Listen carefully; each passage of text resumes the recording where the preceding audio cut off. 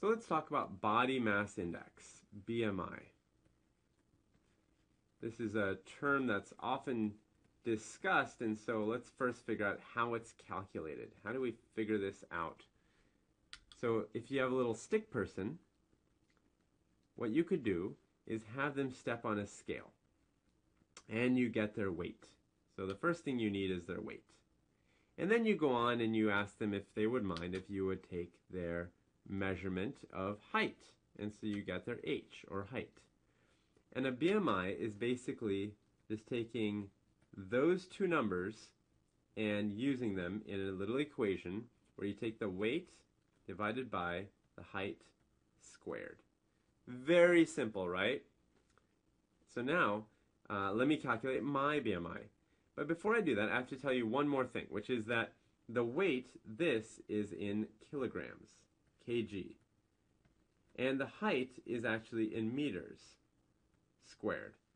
So when I was actually figuring out my own height and weight, I realized a problem, and I'll show you what that was. So my weight is 160 pounds, and my height is 6 foot 1 inch, which is the same as 73 inches. So I would love to use this easy equation, but I have pounds and inches. I don't have kilograms and meters. So what do? Well, what I need to do first is convert over, right? So I can say, all right, well, 1 pound equals, and this is something you can just look up on the internet, 0.454 kilograms. So far, so good.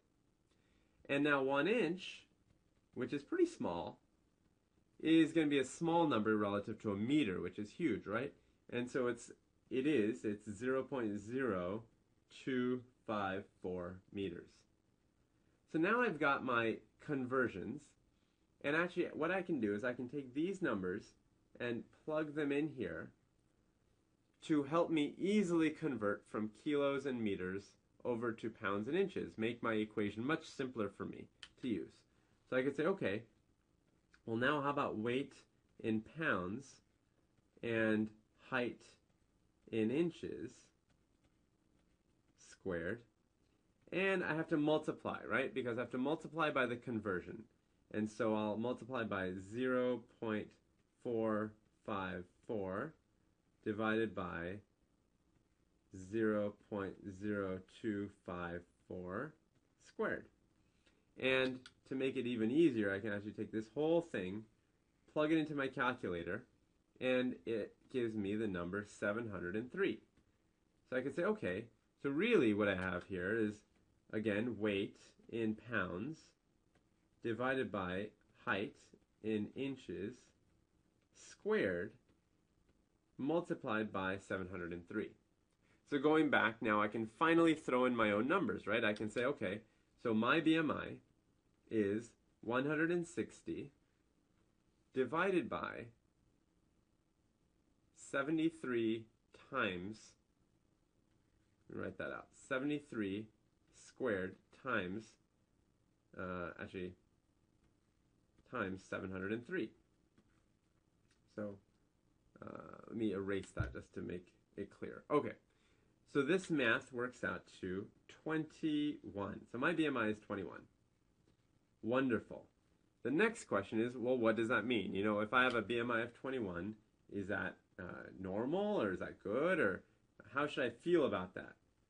So if you put a scale out here, starting with 0 to, let's say, 30, and I have 25 here, and let's say this is about 18.5.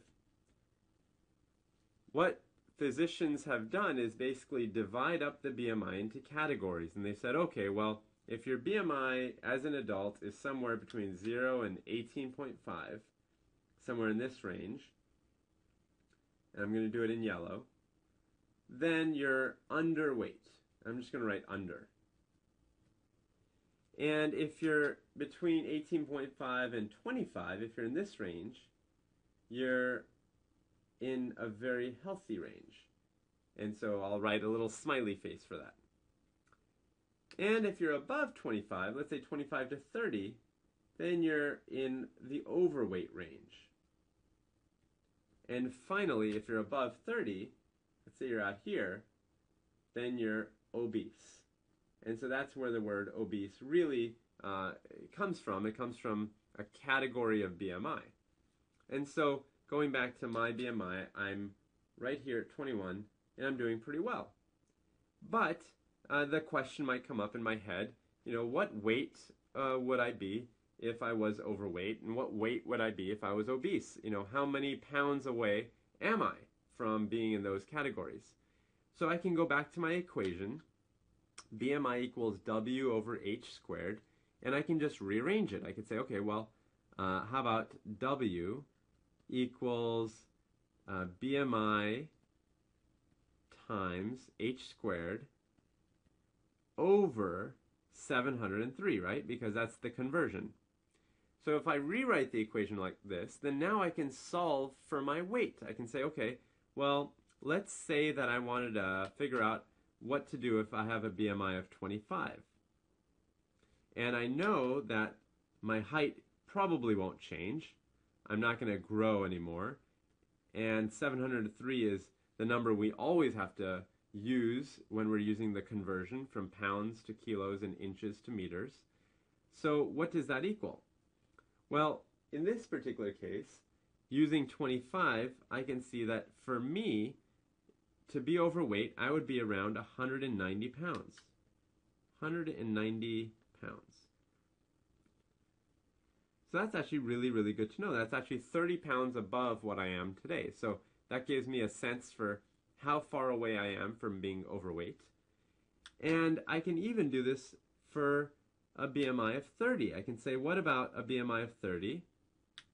My current height, again, is 73 inches. That's not going to change.